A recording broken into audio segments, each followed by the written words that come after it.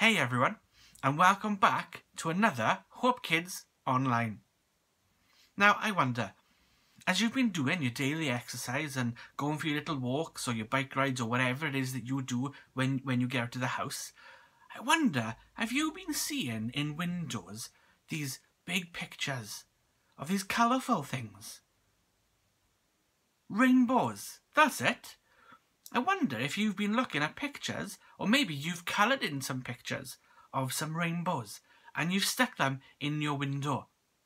And you know, people up and down the country are doing that right now to say thank you to the people in the NHS, which is our National Health Service. Because these are people who are helping us on what we call the front lines. They are brave men and women who are going out of their way to make sure that the whole country is safe. And that's great. But you know, I wonder, do you know where rainbows come from? Oh. Do you know where they started? Do you know who made rainbows? Well, hey, I'm going to tell you a story today about a man called Noah who was around the very first time we saw a rainbow and what rainbows really mean. Are you ready? Okay. It was a very sad time in the history of the planet. Everybody had turned away from God. They had decided not to listen to God anymore. They were going to do what they wanted, when they wanted, and how they wanted. Because it made them happy. Making God happy didn't matter anymore. It was all about them. And they had abandoned God. But there was one man called Noah. And Noah, oh, he loved God. Noah was God's friend. Noah would talk to God, he would listen to God, and he would do the things that God wanted him to do. And because of this, God would share his secrets with Noah. And one day, God came to Noah and said, Noah! Oh, hi God. I see the people being evil. Yeah, things are pretty bad down here right now. And I am not pleased. Well, I think that's fair enough. After all, you made everybody and you provide everything for us and you give us everything we need, and they don't want to know you and they're being mean to each other. And I have decided to flood the earth. Flood the earth. But you, Noah, are my friend. Whew. Okay. I want you to build a boat. A boat? A giant boat called a big an boat. ark. Giant ark? I'm going to get a pen and paper. I will send you all kinds of animals. Animals. You will take your family and as much food as you can gather. Food. And put them on the ark. All on the ark. On the ark. Okay. And I will keep you safe. Whew. Okay. Right. So, okay. Ark. Animals, family, food. Whew. That's a lot of work. Okay. I'll get right on it. Thanks, God. So that's what Noah did. He built this huge boat called an ark. And it was big enough to hold 2 of every single kind of animal that there was. Animals like lions, tigers, giraffes, dogs, geckos, mice, monkeys, pigs, rabbits, Pokemon. What? Owls, horses, chickens, cows, pandas, sheep, and ducks dressed as Batman. And little by little, all the animals came to Noah and started getting on the ark. And one day, everything was ready. All the animals were there. All of Noah's family were there. His wife, his 3 sons and their wives. And they all got on the ark. And God closed the door so that it couldn't be opened. And then the rain came. It rained like it had never rained before. It rained so much that the grass started disappearing, and then little hills, they started disappearing, and in the end even the mountains disappeared, and the whole earth was flooded, and all you could see for miles around was just water. But there was Noah on the ark with his family and all the animals, safe and warm and protected by God. And it didn't stop raining for 40 days and 40 nights. That is a long time for it to rain. We don't even get that much rain in Wales. And one day, the rain stopped. And the skies cleared up. But you know, it took a long time for all of that water to go away. Noah and his family and all the animals were on that ark a lot longer than 40 days and 40 nights. But eventually, the time came where God said to Noah, Noah, Yes, Lord. you and your family and all the animals may leave the ark. Ah, that is fantastic news. I can't wait to tell them.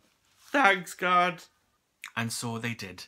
Noah and his family and all the animals came off the ark onto the dry ground. Come on, everybody. Let's go.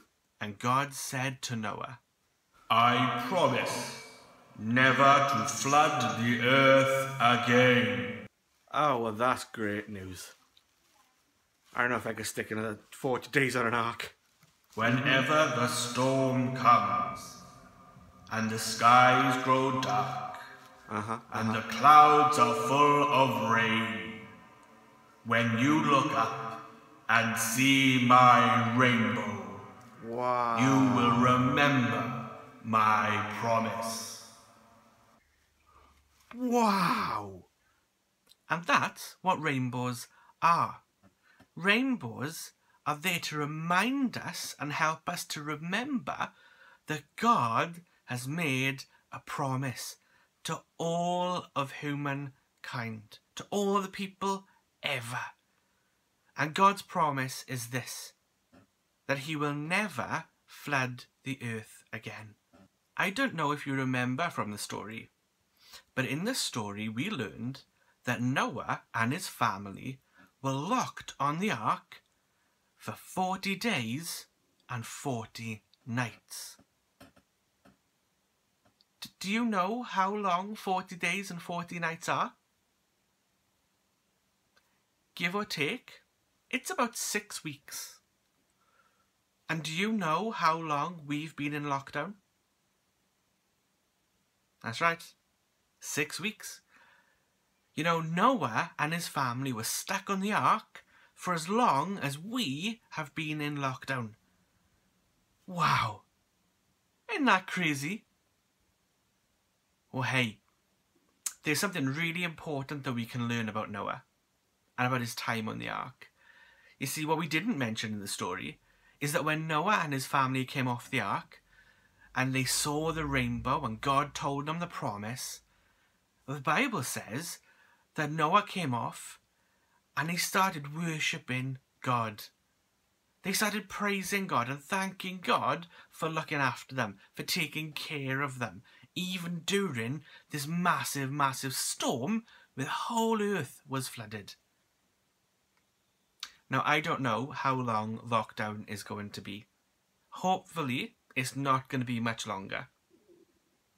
But you know, during this time of lockdown, like we said last week, we can pick up our Bibles, we can know what we believe, we can pray to God, we can ask God to help us. And you know, when we come out of lockdown, whenever that might be, we can praise him, we can worship him, we can say thank you, Jesus, for helping us through that time of lockdown. But we can also do that now, can't we? We can also do it during lockdown. We can worship and praise and thank God during lockdown. Isn't that amazing? So instead of mourning, instead of complaining, instead of getting bored, maybe we should praise God in the lockdown. Now, we're going to do things a little bit differently this week because I have no craft this week. But I do have something for you to do. I want you to grab our friend, the piece of paper, and what I want you to do, I want you to draw on the paper for me. I want you to draw maybe your favourite animal, maybe a few of your favourite animals, maybe you've got more than one favourite. Maybe you could draw the ark and what you think it might have looked like, maybe on the water or with other things going around. Maybe you'd like to design a flag for the ark. Maybe Noah needs a flag for his boat. Maybe you'd like to design one of those for me. Go wild, okay? But as always, when you're done, take a photo, send them in, and next week we'll show them off. Well, hey guys, that's it from us for this week. Don't forget, send in your pictures, send in your questions, and let me know what your favourite Bible stories are, and maybe, just maybe, we'll have a go at doing them on Hope Kidz Online in the future. Well guys, stay safe, have a great week, and we will see you next time on Hope Kidz Online.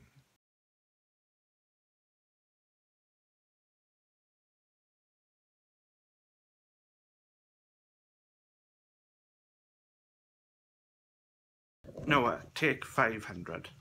Stop raining. And it didn't stop. Blah. Came off the ark. And the dry was ground. No, the ground was dry.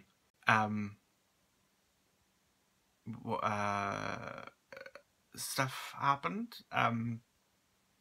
Can't do it.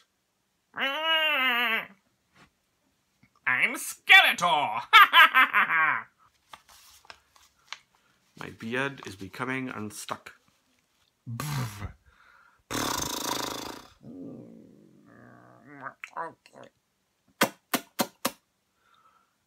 And that's what rainbows are. And to help us remember that... I don't know. I wonder... I stop.